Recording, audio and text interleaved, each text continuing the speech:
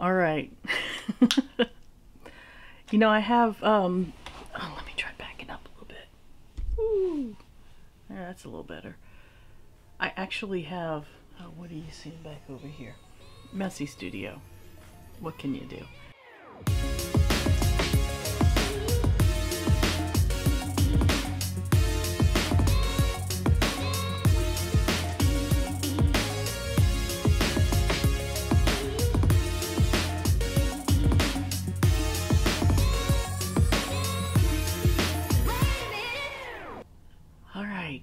I actually have video equipment that I got last year for Christmas after I did Vlogmas and then proceeded to not really use it. So here I'm trying it. So we'll see what happens. I think from what I can tell, uploading files from the video camera is actually pretty easy. Although if I'm out and about, using my iPhone is a lot easier.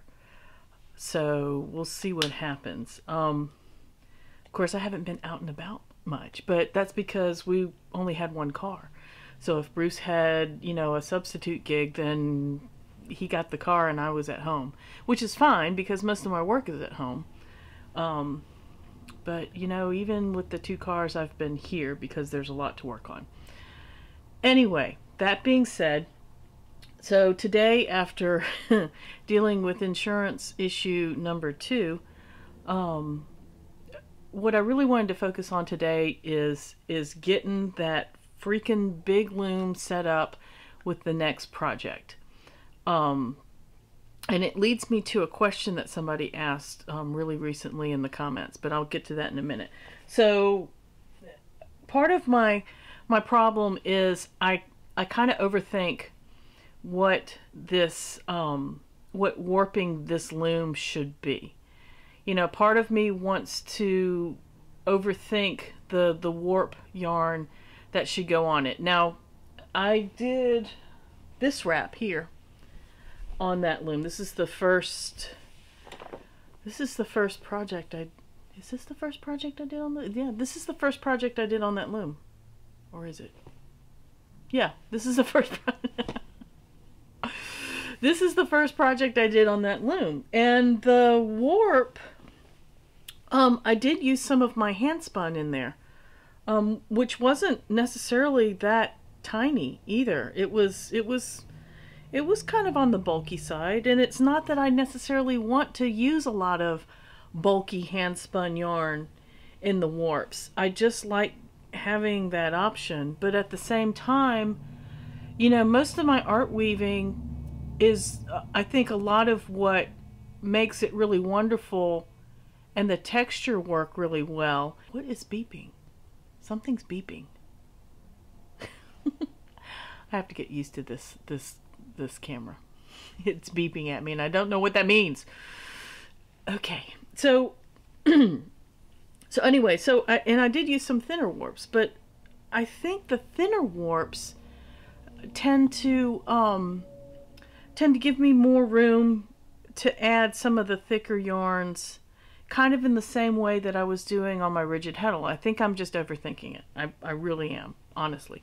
So I think if I kind of carry on with using some of the sock yarns and some of the novelty yarns that I used on my smaller rigid heddle, then I'll be okay with this. So, which leads me to the question, well, wait, before I get to that, I wanted to show you what I thought about using. I have this hand spun, which I think would be terrific in there, and I think it goes well with this. And I also have this mill end, which is this kind of weird purpley thing. And I have this novelty, which I think will pop out a little texture that's really cool. And I was going to add this hand spun and this worsted weight yarns, but you know what? I think that warp's going to be thicker than I really want it to be. I think that would be okay if I was doing more of an art yarn type of warp like I do with this scarf that I did during last year's Vlogmas. That's not how I want to do it this time. I really want to do more like this. Something more like this type of thing, which is my normal art yarn weaving. So I think if I just stick with, now here I use, this looks like it's all sock yarn and a little novelty. I don't even think there's any hand spun in here. So I could do that anyway. But I tell you what, I discovered this skein. You see, it's been a while since I've been through my stash, clearly, because I totally forgot about this skein of yarn. I think I spun this up last year, and I love this. So, but you know what? I think this needs to be treated like that art yarn scarf. So, and I don't think that this is going to fit through the heddles of the big loom. So I might have to save this for my little loom, or I might try a technique that Jazz Turtle had on her blog that somebody had mentioned in the group, in the Fiber Art Collective, about using key rings to make your own heddles on your loom. And but then I wouldn't use, well, I don't know, this might actually fit through my reed. I'll have to play with it. Anyway, this is this is me kind of feeling like I'm on the edge of overthinking it. All right, so back to the question. Somebody asked a couple of days ago about the length of, actually probably a couple of weeks ago, somebody asked a few weeks ago about how long do I usually make a scarf. And my general rule of thumb is straight up 80 inches. I know, it's kind of weird. But I think it has to do with what I like for me. Now, for me, I've got a wider body. I'm short, but I'm a big girl. So I think for me, I like to wrap it around twice and then have enough to kind of tie over like that.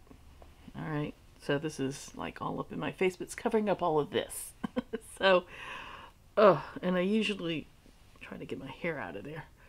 Anyway, so this is generally what I like to do with it. Or even if I don't tie it over, you know, just having it, you know, kind of really close up around my face, because this is a winter wear type of scarf. This is an outerwear scarf for me, because it's so thick. All right, so this, and I think I went over using this one as a measurement in the video that I did a few weeks ago on how to calculate your warp. All right, so reference that because I had some good resources for worksheets. But this big old thing is, oh dear God, please let this tape measure be long enough to measure this easily. All right, and it's not. All right, so there's 60 inches there. 60 plus 60 plus 19. 60 plus 19, so that's 79 inches, and that's not including the fringe. And the fringe I made, you know, since it's a big old scarf, proportionately long-ish. You know, I even think that I would have been okay with even a little longer fringe. I definitely wouldn't go shorter. So the fringes were 9 inches. Probably 10, given that there's some shrinkage when I twist it together. All right, so 10-inch fringe on each end. So that's, anyway, but I will go back and plug into the calculator that length for that scarf. And I think that's the case with all of these. And this one, you know, I like this width. I mean, I tend to, see, I did this absolutely boring scarf, but I love this scarf, don't get me wrong. This is a great scarf. It's just, there's not a lot to it. It was kind of boring to weave. This one is, I don't do centimeters. Let's see. This is 17 inches wide. and I did it on my big rigid head, on my harp, my Kromsky harp. So it probably was, and this is like a little bit fold. I mean, it shrunk up together, and this is a sock yarn. This is a Spin Cycle sock yarn. I love her stuff. Anyway, but this one is 18 inches wide, but it's of course a thinner fabric. It's not as bulky. So I probably would have gone maybe just a hair longer. I would have been okay going a hair longer, because this would have been good to really tie over. And I'm not really getting that without, well, maybe I should choke myself a little more. Okay, wait. Yeah, this one I could have stood to have this one just a hair longer. Well, that's not too bad. No, that's not too bad. But I probably could have gone another 6 inches on this. Okay, so let's see how long this one is. This one is...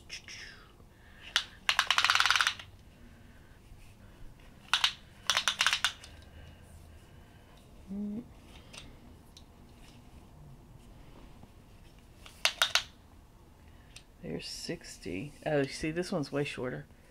This one is 68 inches long. And then the fringe is much shorter. The fringe is only 5 inches. So I probably did 72 inches on the loom, and then just a little,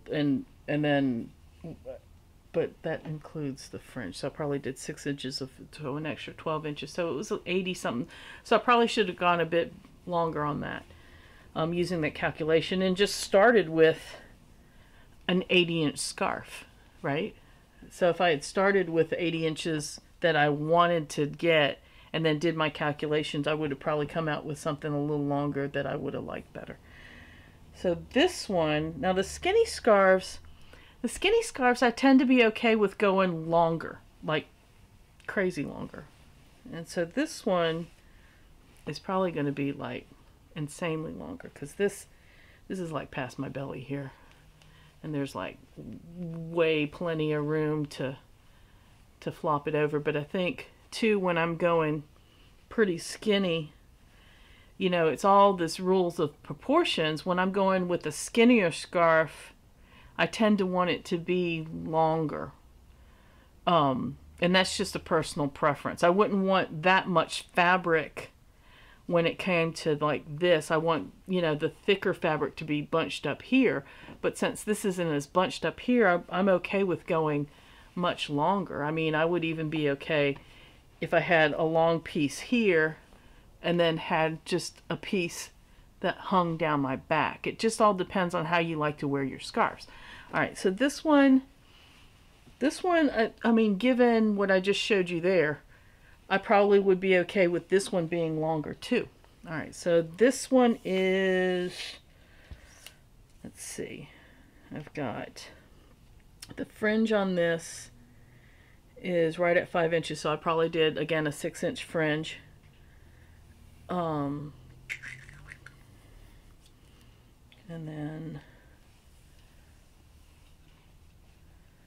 all right, so there's 60 plus, oh yeah, this is way longer. 60 plus 35.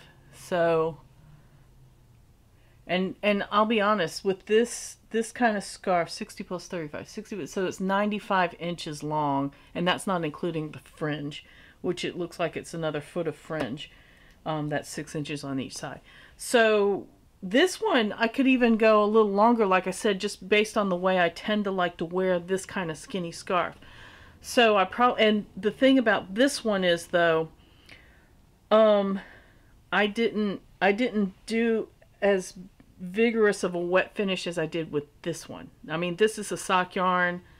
I like hot water, scrunchy, and then just and it shrunk up a lot. This one I did soak it, but I wouldn't run it through the wash, and I definitely wouldn't do hot water on it because there's a lot of delicate wools in here that would really felt, and that's not what I wanted that to happen. So, and there's some scarves that I don't even really finish. I mean, I might do a slight soak just to kind of get things to marry together, but cold water, you know, just nothing.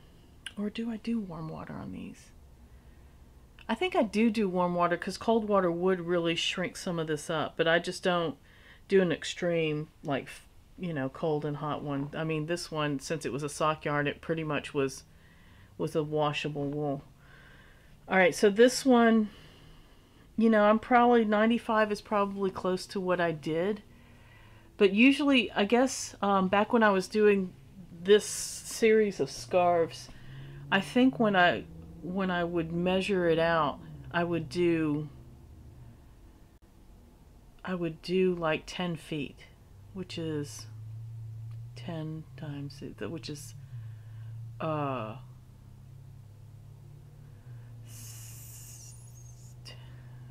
math. I can't do my math. It hurts my brain. I probably wasn't doing 10 feet. Because I think on the... Yeah, 12 feet is about the most that I could get on the smaller rigid head loom without it, like, interfering with the mechanism. So if this is... No, that's about right, because 10 feet, so probably 120 inches. Yeah. Because 10 feet is 120 inches. My brain. This is a lot of math. It's hurting my brain. Okay, so yeah, so this was probably started out as 120 inches, and I would do it with a warping peg and do approximately 10 to 12 feet, because that's as much as my loom would hold. So if this is 10 feet, then yeah, I could probably have added a couple more feet to it, and, you know, and gone with 4 yards. 4 yards, 12 feet, 4 yards. Yeah. Okay. So yeah, so that's how I kind of figure it with the smaller loom, because honestly, I couldn't do much more than that. Now look at this big weird thing. I mean, that looks like it's about to, like, totally fall off of there. You see that? It looks like a little furry dingleberry thing, which is terrible. So how would I fix that? Yeah, I might do something to tack that over here. I don't know. I'll have to look at that. Oh, and look, and this is all caught up here. This little bead accent is... Yeah, some of these need fixing. I think it's because I've been tossing the bag around, and they're getting kind of messed up a little bit. So I probably need to go back through and re-sew some of that on. Okay. So anyway, that's kind of just that's just generally what works for me as far as figuring out how long I like my scarves. I know some people don't even like to wrap them around their neck and just like to have them draped, you know, like under your lapel of your jacket, and that's a whole nother ball of wax. I mean, that's a different length. So if you have, you know, an idea and you're planning out your next project, kind of get an idea of how you want this to be worn, because that's totally going to dictate how long you want to make your warp. I mean, I think this is that one from last year's Vlogmas. Okay, so let me measure that. You know, and this is the one, there's like sections where I just didn't weave it at all. Okay, so if I'm measuring this one, let's see, there's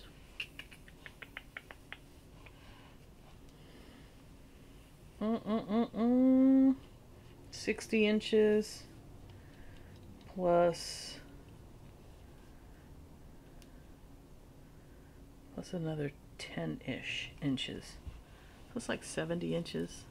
But it has like super long fringe. All right, so let me see. That fringe is bananas. Wait, hold on. Oh, this scarf is grabbing onto everything. Okay, let's see. Oh yeah, this is like 11-inch fringe. So probably on the loom it was like 12 inches. It was like a foot long fringe on each end. Which, I mean, given the style of the scarf, okay, so I have this really super long fringe here, right? But given the style of the scarf, where the warp, which is the same as the fringe, is what's the hero in the scarf. I mean, if you look at it, I mean, really the weaving is just some lace weight yarn tacking the warp yarns together. The warp yarns are the hero of this, and that's what makes this fringe. So going nuts with the fringe kind of is like giving you a freeform version of what this major yarn is, you know, the main yarn is. So anyway, so given that, you know, again, I would wrap it around a couple of times and maybe, you know, I'd let that hang pretty long, because that's where, you know, that's where the money is that fringe. Either that, or I would and let that drape down my back. Let me see. Let's see, get that a little, and then let that drape down my back. With maybe put a pin there to kind of hold it together, or let's see, probably do something like that, and then pin it here, so then that would hang down my back. All right, so that's how I would. Anyway, so there it is. That's how I would figure the length for the scarves. And that being said, I'm back to the drawing board. You know, maybe no, I'm going to start with the sock yarns, but I think I'm going to keep this crazy banana stuff in place. I mean, can you imagine knitting a big old sweater out of this? It'd look like, you know, a Muppet pelt. It's a Patton's Allure. I don't even know if they make it anymore. This is like a Michael's yarn. So I'm going to build a palette around this, as nuts as that seems. But you know, this color looks really, really, really good with, oh wait, yeah. See, now look at this. See, here's some old warps that I was playing with. So I've got this yarn, right?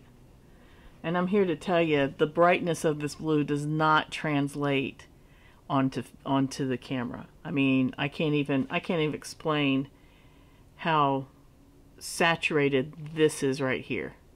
Anyway, but it looks really good with that kind of creamy beige color, because it really makes those, it's in contrast, those yellows pop. And then I have a little bit of this brown right here. So I might start with something like this. And then I also have, oh yeah, I need to do this. See, because I also have this silk. This is actually, I think this is Pigeon Roof Studios. The label tells me nothing. It's either Pigeon Roof Studios or it's, I'm pretty sure that's what it is. If not, it could be like an old Funky Carolina. I don't think she was doing silk. I don't remember. But it's a hand-painted. Somebody's hand-painted. I'm pretty sure it's Pigeon Roof Studios. Anyway, but that looks really good together here. So I might start with that and add some more blues. And maybe a little sparkle. Alright. See? You guys are my accountability this month. So, I'm ready to go. I'm going to do this. Alright, I'm signing off. Alright, let's hope that I don't have to re-record this because I'm trying out the equipment. Alright, thanks for watching, thanks for commenting, and I will see you guys tomorrow.